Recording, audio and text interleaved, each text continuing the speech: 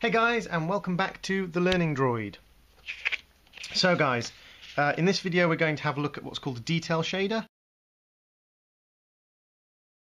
It's called a detail shader because we make a detail point first, then turn it into a shader. What you're going to need, guys, same pliers we used for making the detail point. You're going to need a strike surface. In this case I've got a little anvil-like object. It's not actually a real anvil, but it's an anvil-like object. You can use a strike plate, you can use a copper coin. You're going to need a hammer. You're also going to need to have your pyrography machine at the ready. So guys, a detail shader is a very simple, easy to make shading point. You can shade with any point, you can shade with normal detail points, but the detail shader just makes it a bit easier. And as you can imagine, because it starts with a detail point, we're going to start exactly the same way we did when we made our detail point. From onto our detail point. Fold it down. Grip. As I said, I'm just doing this quickly, guys, but if you need more details you can go and have a look at the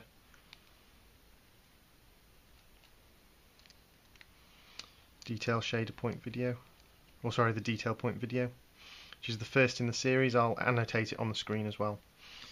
So there's our detail point. Then we do our tines. 1 tine 2. Bend them out and give this a little extra pinch just to make sure it's nice and tight. There we go, guys.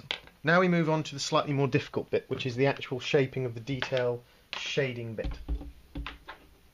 So first thing you do, guys, plug all your machine in, get everything ready. I'll speed up this bit. Okay guys, so that bit should have been sped up.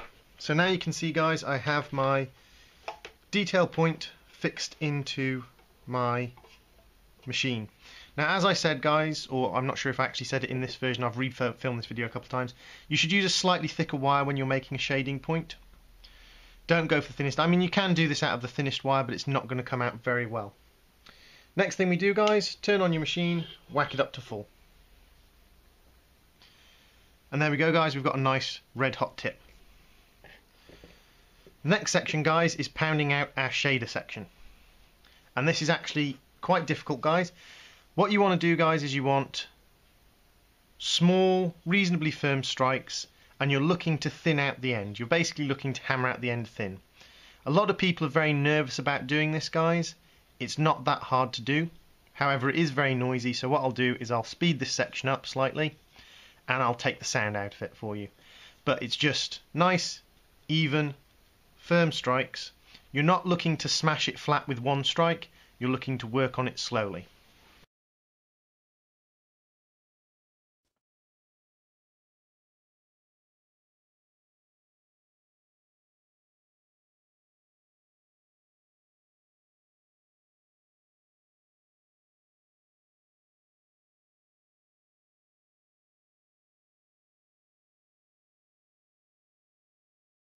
So I've turned off the machine, guys, and I'll just even out my tines. And you even out the tines, guys, by pinching just below where you've hammered and just pulling.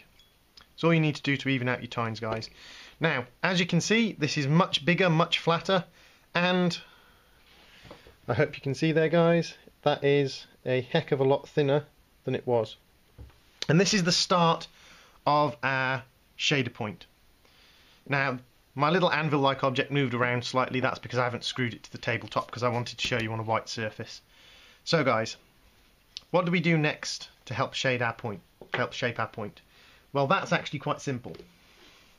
We take a block of soft wood, like pine, or anything like that. Machine's not turned on. We place it and we use a rounded thing. Now you can use a rounded nail punch or hole punch. You can use the rounded back of a hammer. You can use the rounded edge of a coin. I mean, you can even use your pliers to do this, the rounded edge of pliers, and you can press down. I've got a ball peen hammer here, guys, so I've got a rounded back to my hammer, and I'm just going to give it a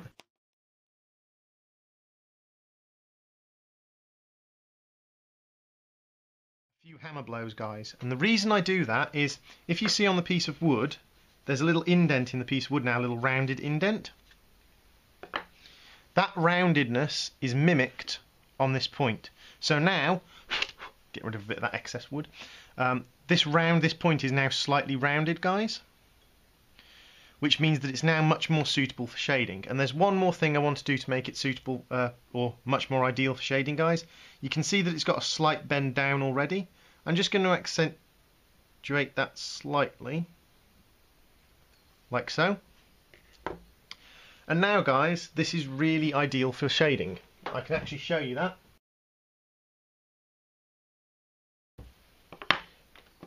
On a bit of spare scrap wood.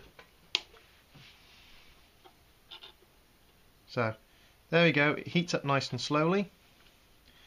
And now, guys, because I have a nice soft round surface, I have a nice easy time producing a shade.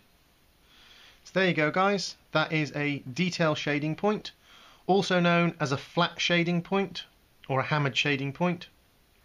Nice and easy to make, guys. It is the easiest shading point to make.